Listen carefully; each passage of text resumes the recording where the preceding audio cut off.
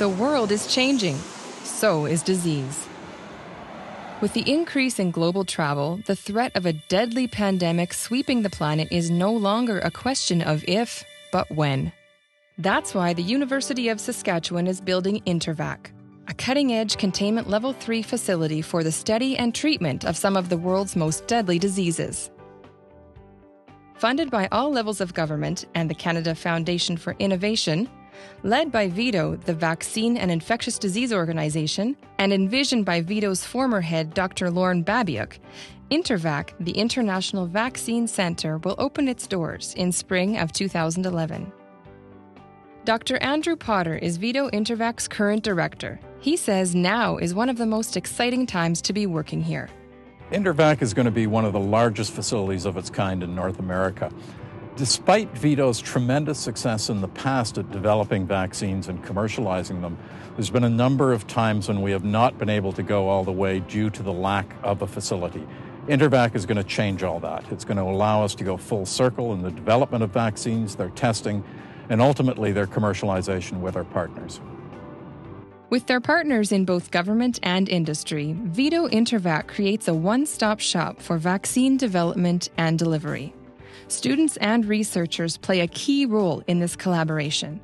In fact, more than 40% of VIDO's staff are graduate students and postdoctoral fellows. VIDO InterVac is training the next generation of scientists who will develop life-saving vaccines. I moved to VIDO InterVac to study from Kenya because of its vision. I take a great pride in being part of the team that's involved in developing vaccines that will save millions of lives. University President Peter McKinnon.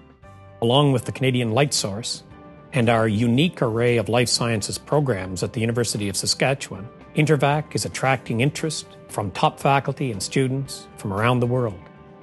With commercial potential and economic spin-offs for Saskatoon and the province, InterVac will create numerous research-related jobs. As one of the largest containment Level 3 vaccine research facilities using large animals in North America, VIDO InterVac will provide labs for infectious disease R&D and development of vaccines and therapeutics to improve livestock and human health.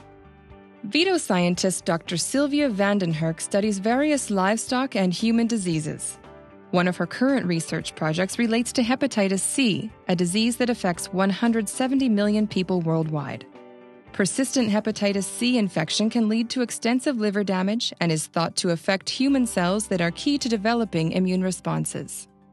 InterVac is going to be of huge benefit for us because we will be using the facilities. Our hepatitis C research will move more rapidly. We will be able to develop vaccines as well as therapeutics in persistently infected patients. It's top quality research like this and the resulting intellectual property that is attracting biopharmaceutical companies and researchers from all around the world. Another significant aspect of InterVac will be its openness and transparency. The university has set up an independent committee to ensure the public knows that InterVac is being built to the highest specifications for safety and security.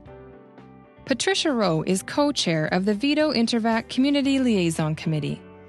Well, I think it's extremely important to the public, and that's why we put together a group of community leaders who are totally committed to the issue of safety and communication around the International Vaccine Centre. We want that communication to be full and transparent. We all have a role to play safeguarding our planet. The world is changing, and so is disease.